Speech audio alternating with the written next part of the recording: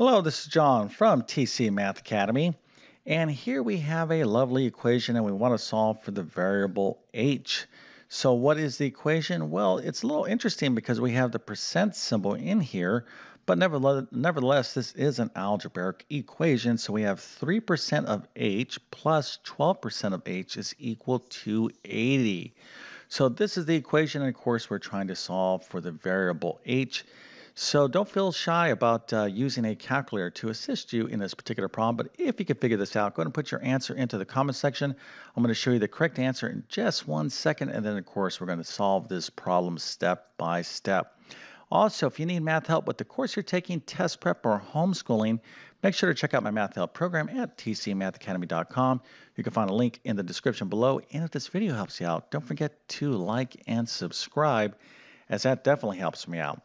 Okay, so let's go ahead and see the solution. Again, we want to solve for h, and the answer is h is equal to 533.3 repeating.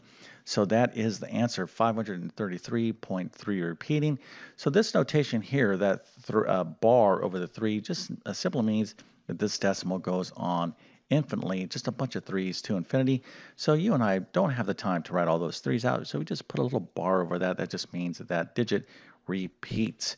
Okay, so how to do? Well, if you got this right, let's go ahead and give you a nice little happy face, an A plus, a 100%, and a few stars. So you can tell your friends and family that you were able to defeat a algebraic equation that involved percent. They'll be so impressed with that. They might even take you out to dinner. Who knows, right? You just kind of share your successes along the way. But in order to do this problem, you're going to have to know something about percent and algebra, right? But this is not that difficult. So let's take a look at two approaches here, two ways to think about this. So here we have 3% of h plus 12% of h. Well, 3% and 12%, we can write percent or think of percent just as numeric values. Okay, now you can see here we're adding up these percents into 15%, but we can express percent as a decimal. I'll show you that here in a second, but let's just use a simple example here, just basic algebraic example. Let's say I had 2h plus 5h is equal to 80. Okay, so this is an h and this is an h. These are what we call like terms in algebra because we have the same variable to the same power. These are exactly the same, which means that we can add these like terms. And how do we add like terms? We just simply add the numbers in front of those variables. These things are called the coefficients. So these two combined would just be, if I have 2 h's here and have 5 h's here, I have a total of 7 h's. Okay, so you want to be thinking, oh, these are like terms. And the second thing you need to be thinking about is how to express percent as a decimal. All right, so these are some basic concepts. Hopefully you understand. But if you have trouble with any of this basic algebra percent, I want to check out a course like my pre-algebra course or my math foundations course. Actually, no more my pre-algebra course because that course deals with basic equation solving. Also, I have a ton of videos on my YouTube channel that you can check out as well. All right, so this is an H right here, and this is an H. So knowing that 3% and 12% I can write as decimals, I can simply just combine these two values, and I can call this 15% H. Okay, so I'm combining like terms is equal to 80. Now, to solve for H, all I have to do is divide both sides of the equation by 15%. So 80 divided by 15% is going to be the solution. But I'm not done here, right? So I'm at this point to actually get the specific or the actual value, I'm going to have to go ahead and change that percent to a decimal. So how do you write a percent as a decimal? Easy. All you need to do is simply divide by 100. Okay, so if you take that 15% and divide by 100, you're going to get 0.15. So 15% is equivalent to the decimal value 0.15. So all you have to, again, to convert or write a percent as a decimal is divide by 100. That's effectively moving the decimal point over 2 places to the left. Either way you think about it, As long as you get it right, that's all I care about. So now to solve this problem, we just go into our calculator, take that 80 divided by 0.15, and you get this lovely answer right here, 533 point, and all these threes repeating. So 533.3 repeating, that is the solution.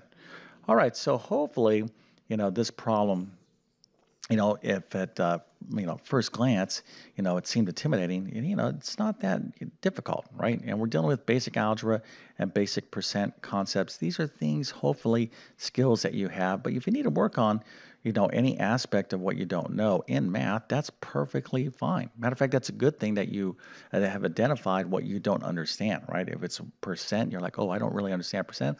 Well, at least you have identified that because that's now on your to-do list.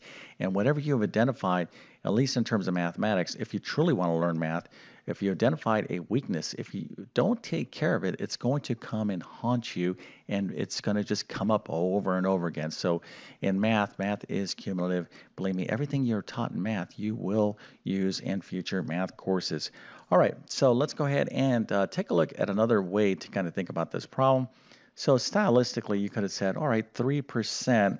I'm going to go ahead and just write this as a decimal. So again, I could take this 3 divided by 100 or move the decimal point over 2 places to the left. I got 0.03h, and 12%, I can, again, write that as a decimal divided by 100 or move the decimal point over 2 places to the left. That's 0.12. So now I have basically a decimal equation. So I have like terms. So when I take that 0.03h plus 0.12h, here are my coefficients.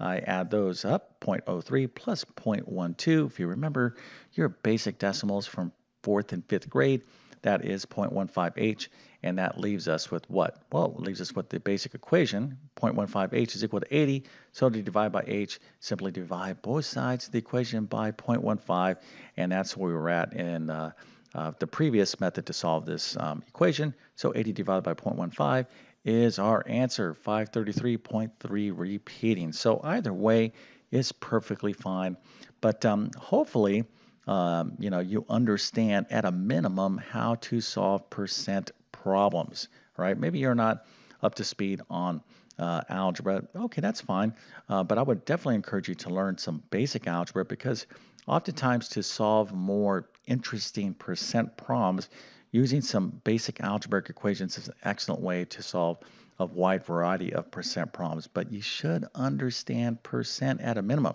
okay?